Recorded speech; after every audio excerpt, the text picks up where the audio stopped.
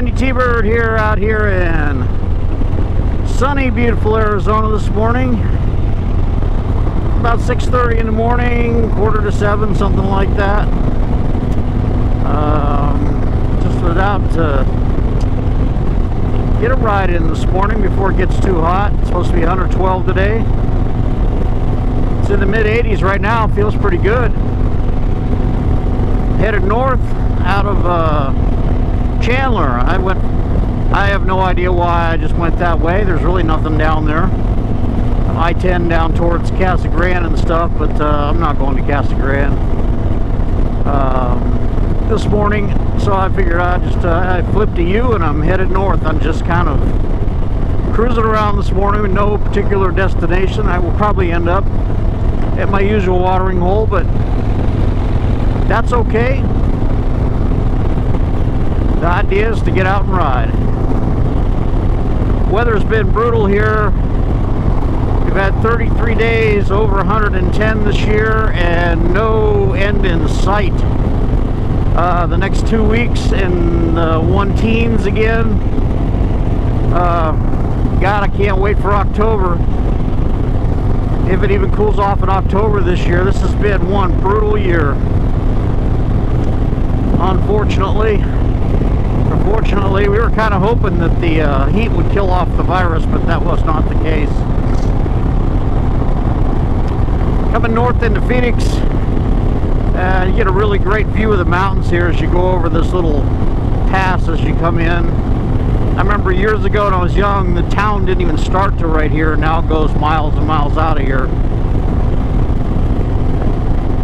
Straight ahead we got Piestewa Peak, we got Camelback Mountain, we got to the right we've got downtown Tempe and the Tempe Buttes.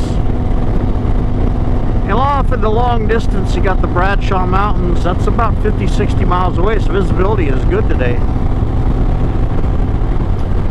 How many of y'all went to Sturgis? I pray for you guys to all be safe up there. Keep away from the big crowds if you can. Freedom is freedom. Just be safe. Haven't been doing much this last week between work and the hot weather. Just haven't done much of anything. It's kind of frustrating. It feels like you're kind of trapped half the time here and inside. I mean, you can go out. I mean, if you got a pool, life is good, except for the electric bills. Been playing some music. Unfortunately, we lost a member of our band, the Brotherhood of Blues. He retired out. The man is in his 70s, and he was pretty much done. Wanted to travel. Can't blame him there. So we've been auditioning people all the last 2 weeks, and again next week. We want to make sure that it's hard to replace someone that was with the band 11 years and really brought us into a new realm, taught us a lot of things, and Bob, we wish you well. And the search goes on. We auditioned a gentleman the other night, and heck of a guitar player. But we want to make sure that we do our diligence and find the right replacement. That's, you know, there's some great guitar players, poor personalities, or good personalities, terrible musicians. But we just want to make sure that this works out. We want to keep doing this. We really enjoy it, and I personally I'm one of the charter members of the band, and 15 years in, got a lot invested in this, and over 600 shows played all over Arizona. Have not been out of Arizona to play, but we want to keep going. Besides, you know, we're so used to each other now. Who's gonna want us?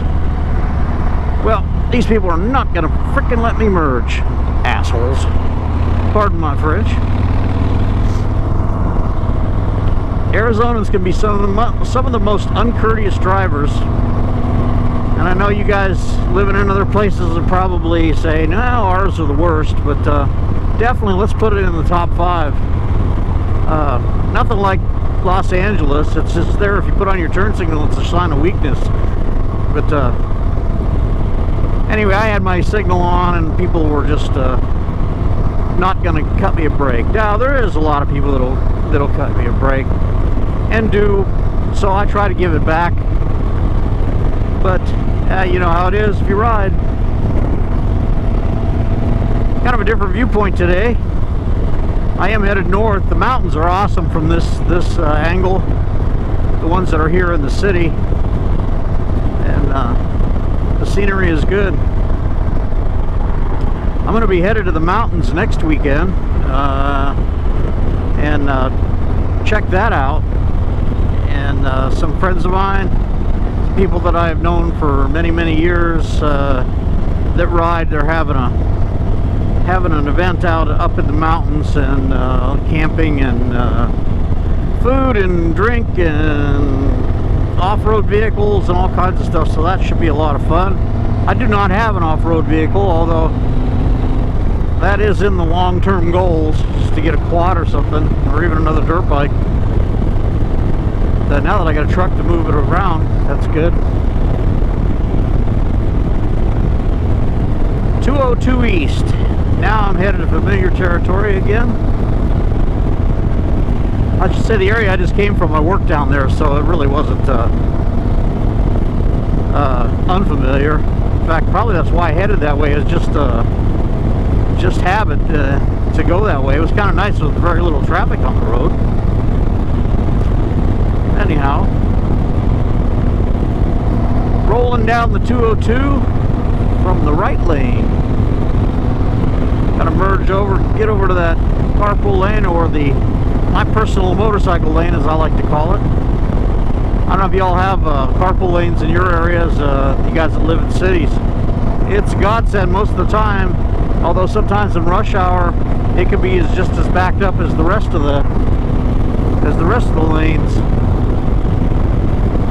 which can make it a little difficult to get over if you need an exit. You got to start working on it a couple miles ahead of time, especially if the carpool lane is moving 40 or 50 miles an hour and the rest of traffic is creeping. It takes some finesse, let's call it.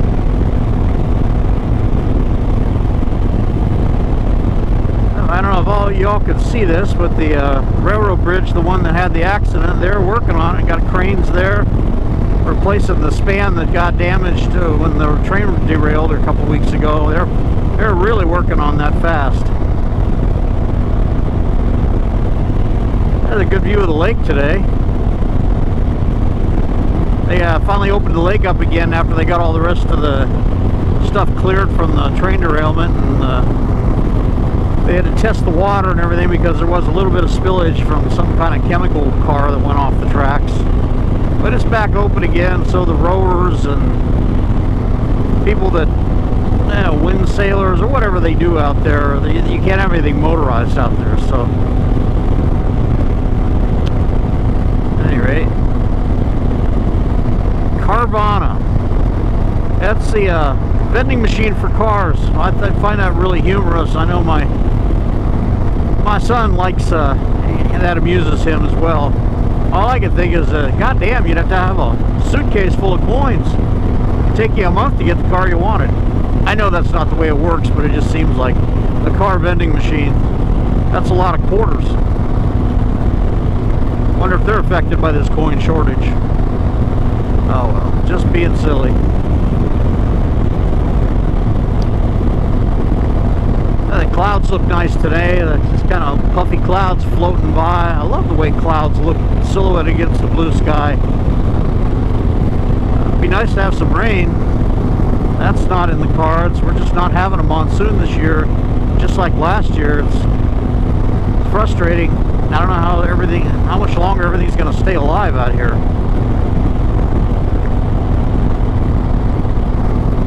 I know my yard looks like straw. It's just, you have two choices. You water it, you waste water in this drought, and it dies in 2 weeks anyway, or you just wait for winter for it to come back, or it's fall. if you do have a monsoon storm, it will come back rather dramatically, and I swear it grows a foot in a week. But I've used the lawnmower twice this year. Or I should say, my wife used it. I've used it once or twice, but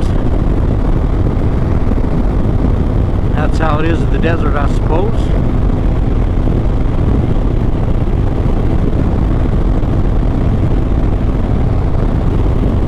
It's kind of hard to think that here we are in August, that some parts of the country are already looking at fall right around the corner. For us, it doesn't happen until later in the year, if at all.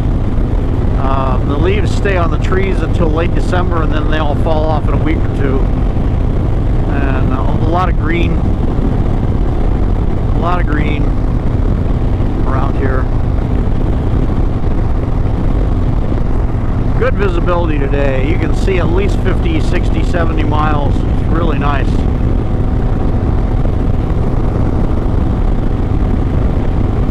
Anybody buy a new bike here lately? I try to follow my subscribers, see what they're doing. I know that Deluxe Chimp just got one of his old bikes back. Congratulations on that. I can't believe that he sold it to somebody who only put 43 miles on it. But I guess that happens. A friend of mine had a what year was that? 68 Shovelhead. He's sold it twice. He's owned it for like 40 years. He sold it twice, and the last time it was on a display, and it literally got no miles on it in like 4 years, and he ended up buying it back, and it had sat so long he had to go through the top end of the motor again because it was smoking. So I guess the rings just kind of lost their tension or something. But he's got it back where it belongs. He's on that bike since the 70s. For most of the time, he sold it a few times to finance projects, but he likes building the old bikes. It's a cool old Shovelhead. I rode it once up in Colorado, and if you haven't ridden an old Harley Davidson, it is shocking how much they vibrate. And I guess you can handle it, but damn, that bike vibrated a lot. And I think he may have had solid handlebar bushings, which is really guarantees turn your bike into a paint shaker. But didn't seem to bother him. And I know he rode that bike. We went to Sturgis a couple times on that bike, and he'd been all over the place on it. It was a good running bike. It's an old generator Shovelhead. Anyway, I'm gonna sign off for now. I'm gonna do some more video later. This is Randytbird out in Arizona. We will talk to you in a little while.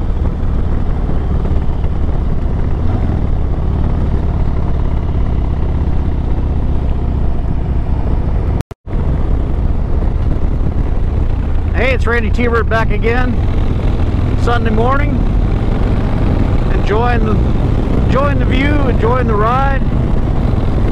I just wanted to kind of touch back on some things that I talked about a couple weeks ago.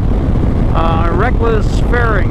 I've had it a couple, 3 weeks now or a month, and I'm still very happy with it. The only thing that I didn't like on it when I got it was the 5-inch windshield that came with it. Everything was first rate on it, and I'm just going to go out and put it out there. The windshield was kind of cheap. It was not preformed, it was flat. I didn't really care for the shape of it. So I dug through my stuff and I pulled out a stock, Street Glide 06 to 13 standard windshield for it, the 4-inch windshield. I put it on. Not only does it look better, it went on better, and it is perfect for me. It blocks enough of the wind that I've got no turbulence, no helmet buffeting whatsoever, and the it looks good, and it's just a much better quality thing. And Reckless, no disrespect to your products, I think the windshield needs to be better. Then I replaced the hardware that was on it because the hardware was just kind of cheesy, and I replaced that with some stuff that I had in my toolbox, and it feels much more secure now than it was. But no complaints with the fairing, and just a little take. And secondly, my new helmet, my Arai DTX, I've got to say this is a very comfortable helmet. I'm really impressed with Arai. I mean, it ought to be for what it costs, and again, I got a smoking deal on this helmet. But I've got my Hero 8 mounted on there, and I've got a different setup there, and I'm going to switch one of the Arizona Motovloggers Arizona street rod. He was talking about wind issues and cheap microphones. Well, I better go through here. At any rate, he was talking about eliminating wind noise by putting some tape over the wind microphone bleed, or whatever you call it, on the 8. So I put a little tape over that front condenser microphone, so we'll see if that works. Other than that, I really like the 8. I think versatility wise, the 7 is still the workhorse, but the 8 does have tremendous stabilization, and it's good. So Flinch, we're going to try that trick and see. I do use the Purple Panda microphone, which Arizona Street Rod says is a cheap microphone. Well, it is less expensive, but there's other stuff out there, and not a lot of us can afford a $200 Rode microphone. And I've heard some guys have some tremendous audio, and I've heard some guys that have had some terrible audio. I think mine is pretty good, and I do like the Purple Panda stuff. And this is my second one. I set up both helmets with that, and I am using the Dead Cat on this one, so I think my audio should be pretty clear on this. And hopefully that little trick with the tape over the I got it broke down, old gold wing. The tape over that condenser microphone eliminates even more of the wind noise. This back to the helmet, the DTX helmet, I feel like it's lighter than my other helmet. Ventilation is good. It's very comfortable. I'm really thinking it was a good purchase, and you know, it's black, so how could you go wrong? As my bike is. So I'm at my gas station. I'm gonna have a soda, hang out for a little bit, and then move on. But this is Randytbird out in Arizona. If you like what you're seeing, you like what I'm doing out here, please subscribe. I am at 197 subscribers today. It would be way cool if by the end of the weekend I could hit that magical 200. It's been amazing since April. I put on nearly 100 subscribers, and I appreciate everybody that has mentioned me and has did shout outs for me, as I try to do for you all. If follow me on my Instagram. If you like to see my Instagram, I don't post that much on Instagram, but I do some. Check me out on my YouTube channel. It's Randytbird. If you pull it up just randomly, I am even had a couple featured videos lately, which is surprising to me, but there we go. I'm in neutral. I'm signing out. Randytbird out.